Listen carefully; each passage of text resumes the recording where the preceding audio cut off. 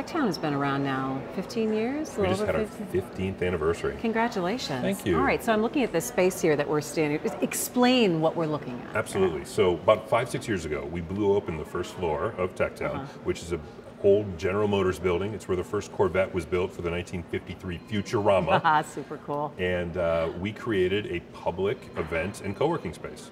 So we have 13 conference rooms of varying shapes and sizes. You can get 180 people in if you want to have a big event. And then we have co-working, which is 5-6 years ago, no one knew what that was. Now, of course, everyone knows what co-working is. But we have about 450 members here. We are jammed, and they are all focused on Detroit. WeWork's actually opening up across the street. We actually called them and said, won't you come and move into our neighborhood? And people said, is that competition? I said, absolutely not. Because if you have offices and customers in Detroit and Tel Aviv and New York, you should go to WeWork. But if you're focused on Detroit, you should be here. Come to us. And that's who these folks are. So a business incubator, I mean, I remember biosciences, where I had a lab upstairs starting years ago when we first started talking about TechTown. Where are we now in terms of the services and all kinds of businesses that you're helping and incubating here? Absolutely. So we started with a focus on the life sciences, coming out of the university that does about 2/3 of its research in the health sciences, and Henry Ford Health System.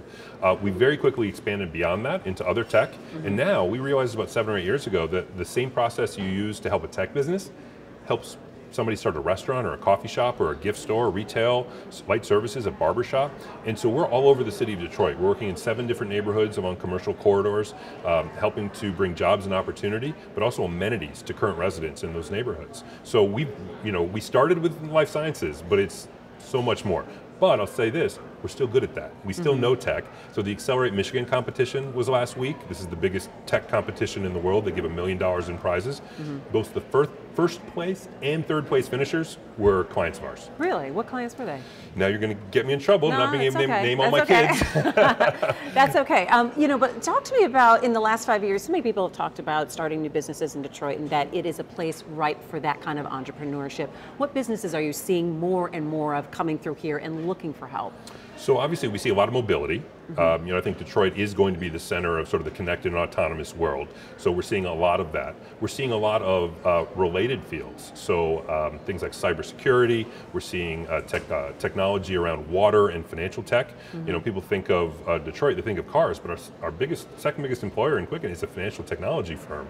So we're seeing a lot of that.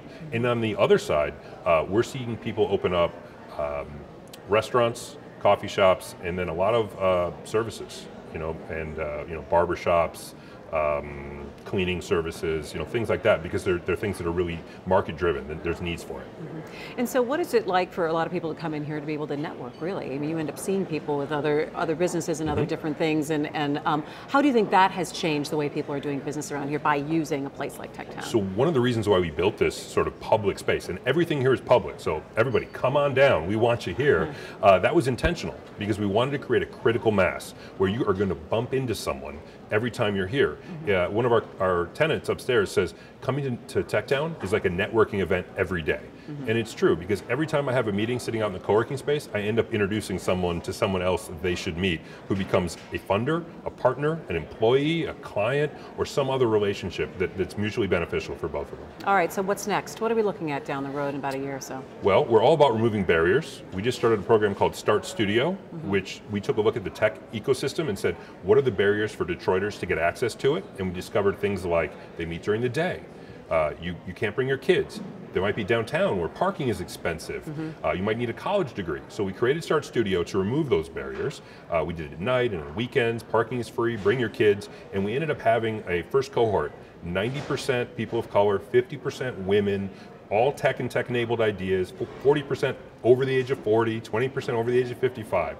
So we're going to, that was a pilot. We're going to expand on that now because we found out some things that really work. And the next step is one of the barriers is transportation. So we want to get out into the neighborhoods more. We're already working in some of those neighborhoods, but we want to create neighborhood workspaces where people can get access to innovation and entrepreneurship services right near their own homes. Inclusion has to be deliberate. Absolutely. There's a reason why we're always on the national best practices list of inclusion and diversity and economic development. And the reason why is we actually want to be. We're intentional about the community that we serve and making sure that everyone there is getting access. All right, congrats on 15 years. We can't wait for the next 15 and more. Thank you very much, Thanks, Christy. Ned. It's good to see you. Good to see you.